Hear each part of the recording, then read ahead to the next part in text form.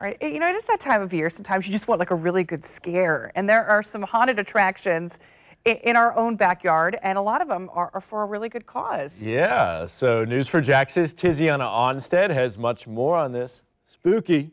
Thank you, Vic and Nikki. Well, you may have heard of the Hall of Terror. Well, a local nonprofit, the Jacksonville JCs, started that in 1970. It was held every October at certain locations like Market Square Mall and Adventure Landing up until 2005. Now, last year, the local JCs reinvented the indoor event to a half-mile maze in the woods. It's now called the Trail of Terror, but it's more than just a haunted attraction. As the day comes to an end and dusk falls, the fun begins.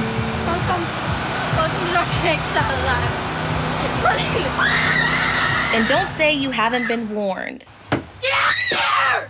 Get out! Every inch, every foot is going to have something scary. It's going to have someone ready to scare. Guiding people through the darkness, Sierra Patrick will make sure you're in for a scream when you're on the Trail of Terror. I like watching people get scared, and I don't know, just the feel of it. I'm always in the front, so as I'm going through, I can communicate with the people, the actors, be like, hey, you know, this person, they've been said they're not scared this whole time. He has on a blue shirt. Get him. And then seeing that one person get scared, it just it makes your night. But it's all for a good scare and a good cause. Trail of Terror is one of many projects created and ran by the nonprofit Jacksonville JCs.